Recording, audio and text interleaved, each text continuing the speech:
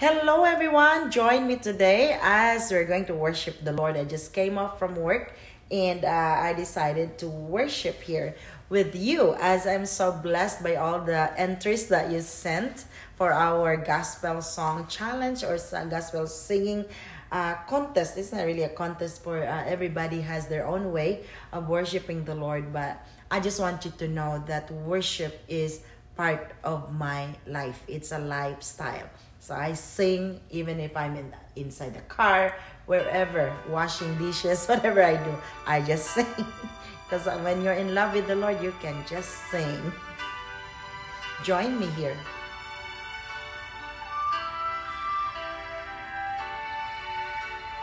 God will make a way when there seems to be no way. He works in ways we cannot see.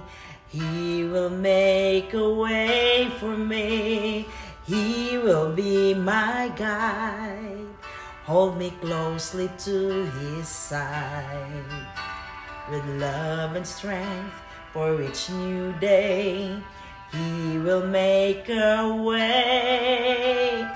He will make a way. Oh, God will make a way when there seems to be no way. He works in ways we cannot see. He will make a way for me, and he will be my guide. Hold me closely to his side.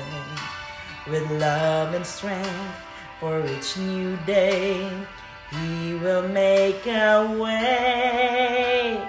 He will make a way. By a roadway in the wilderness, he'll lead me. And rivers in the desert will I see. Heaven and earth will fade, but his word will still remain. And he will do something new today. Oh, God will make a way where there seems to be no way. He works in ways we cannot see. He will make a way for me. He will be my guide. Hold me closely to his side. With love and strength for each new day, he will make a way. He will make a way.